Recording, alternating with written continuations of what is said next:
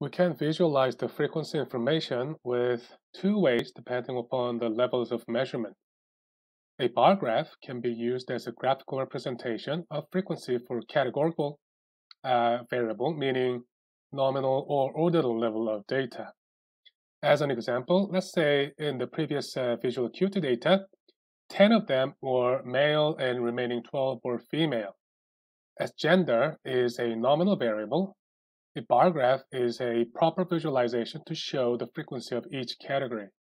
So to draw a bar graph, you need to draw the axes first. So you need to draw axes, and categories of the nominal variable goes to one axis. So it doesn't really matter if it goes to horizontal axis or the vertical axis. But in this case, we're going to use the vertical axis. So we have male and female on the vertical axis as a categorical values. And then frequency information for each category goes on the other axis. So we're going to use horizontal axis to show comparisons among discrete categories. So here, so that those are tick marks.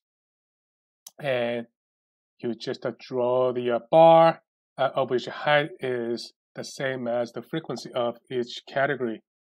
So bar graph can be useful to point out the order and the relative importance between different categories when there are many categories under a variable. In addition, bar graph can be used for more complex representation of data by grouping or stacking when the variable is nested with subcategories. Another way to visualize the frequency information for continuous data, such as interval or ratio level of measurement, is to use histogram. So what we see here is a histogram of 80 observations of intraocular pressure.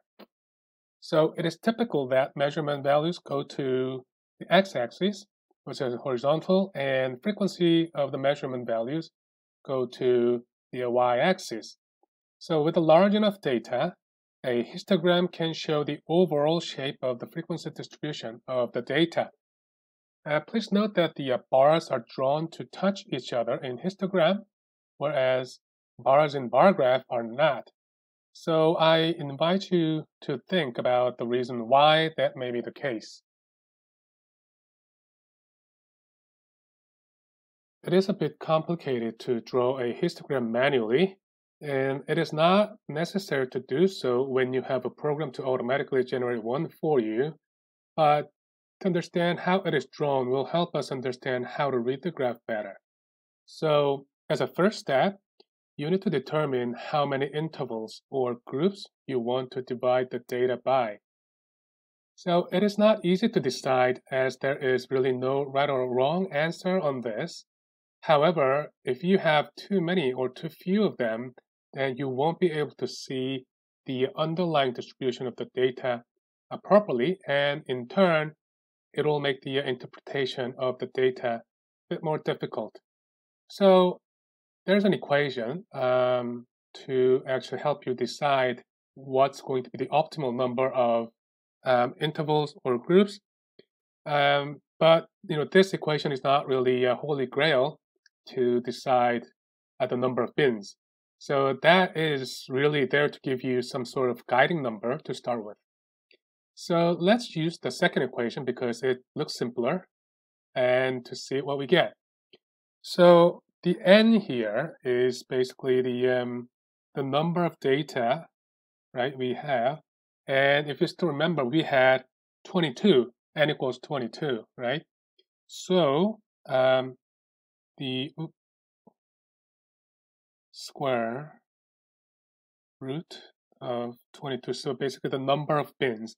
So by the way, the binning, so this first step is called binning, where you want to determine how many bins, how many intervals, how many groups or classes you want to divide the data range by using one of these equations. So we are using so number of intervals is just square root of 22. So that is if you use your calculator, it should be 4.69 up to 2 decimal points. So now you want to round this to the nearest integer, will become 5. Right, so using this equation, the recommended number of bins we're going to use is 5. So now you need to decide the size or width of each bin. So to calculate the width of a bin, we first need to calculate the range of the data. To do so, we need to find out minimum and maximum values from the data set. And to do that, it'll be easier if we sort the data, right? And then, which we already did. So here is our sorted data previously. And from this, it is easy to identify minimum and maximum value. So the minimum is 0.2, and that is min, max, right? So to calculate the range, so the range becomes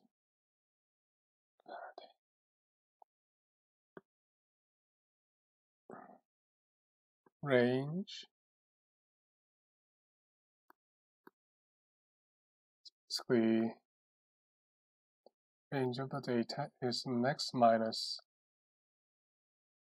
min, and our max was 0.44, minimum was 0.2, so the range is 0.42.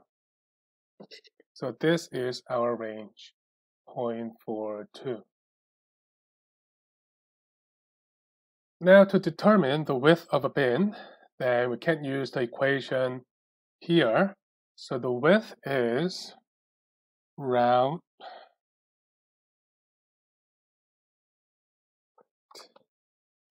so that's round range we just calculated, which is 42. And we also determined our number of bins, right, which was 5. Right, so that is round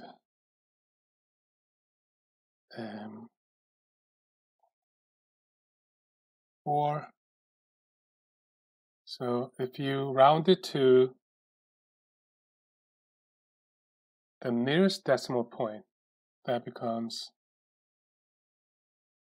0.1, right? So the size of our bin will be 0.1. Now we need to determine the range of the first interval. As our mean was 0.02, right? The minimum data was 0.02. So the lower limit of the first interval should be less than the minimum of 0.02, so that the minimum can be included in the first interval. So our first interval will start from log mar of 0, right, inclusive of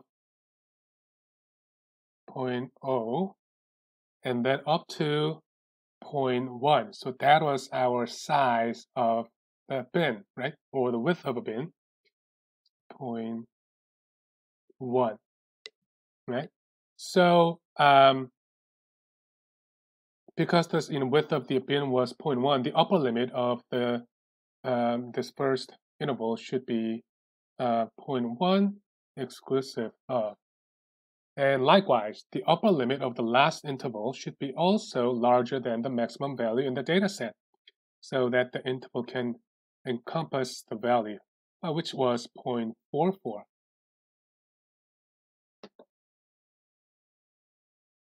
So once you have the interval determined, then you can just literally count, how many observations you have in that interval, and it was 2 before, and you can just keep doing this until the last interval. So now you move to the next interval. So now the next interval starts from where we left off, right, the 0.1, and then you again add the width of a bin, which is 0.1, and then the second interval ranges from 0.1 to 0.2, and then you count the number of, or the occurrences, frequency of observations included in that interval, and then you just keep going until you hit the last interval. Because the number of bins we needed was 5, so we can stop here. Likewise, the upper limit of the last interval should be also larger than the maximum value in the dataset, as I said, so that the interval can encompass the value, the maximum value. And our max was 0.44, so the upper limit of the last interval, 0.5, is fitting. Okay, now we can draw a bar with the height proportional to the count for each interval and the width equal to the bin size. So on the left here, so we have visual acuity in log mar on the x-axis, and we have frequency on the vertical axis. So for the first interval, we can draw a bar and look at the color of the numbers. That'll match the color of each bar, right? So the first one is this black bar, right? And the height of this bar is actually the same as the absolute frequency of the first interval.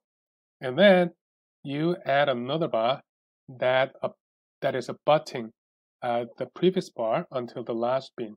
The next one is a red one. See, the height of the second one is the same as the absolute frequency of the second interval. And you do this until the last bin, then we have just completed the histogram, right, for the visual acuity data we had before. Now, we can draw a cumulative frequency distribution histogram, but it is basically the same thing because we all know the bin size, bin width, so all we have to do is to draw a bar. So we have a blank axis, and we have basically the same x-axis, which is a visual acuity in log mar. Because of the space, it is not shown here, but when you draw a graph, you have to include the proper label axis, proper axis label, right? And we have cumulative frequency on the y-axis. So the first one is same as the first interval's cumulative frequency, which is 2, black, right? And then we can just put the bars on top of each other. So adding the previous bin to the current bin. So the second interval, we add 6 on top of 2, right? And then the next one is 17, 20, and 22. So this is how we construct a histogram in the regular histogram on the left and the cumulative frequency histogram on the right.